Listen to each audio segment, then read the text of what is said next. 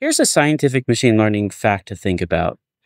So, machine learning is really built around the idea that you have homogeneous data, right? We think about it as like, oh, you have a lot of training data, but you actually, when you say that, you mean that training data all has to have the same form, right? You have many, many, many rows of data matching the same style, the same form, doing the same thing, so that we can put them in the same neural network and get the same output and write a loss function, right? Turns out that a lot of science does not have data like that. I mean, for example, if you think about general relativity, where's the 1 trillion row data set that will tell you that general relativity is true, right?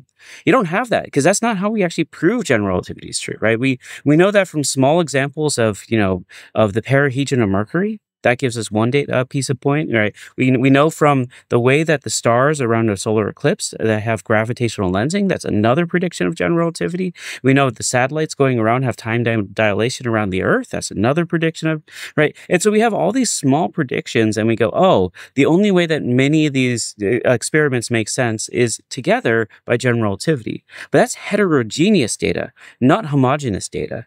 And it turns out that's something that you can't really do machine learning on because, they're different data sets that don't have the same way of doing measurements, that don't have the same data at all, right? But that's the thing about scientific phenomena. It predicts many, many things. And so what we're really doing with scientific machine learning is extending machine learning to allow for the knowledge that we have gained through heterogeneous data. That's another way to think about it.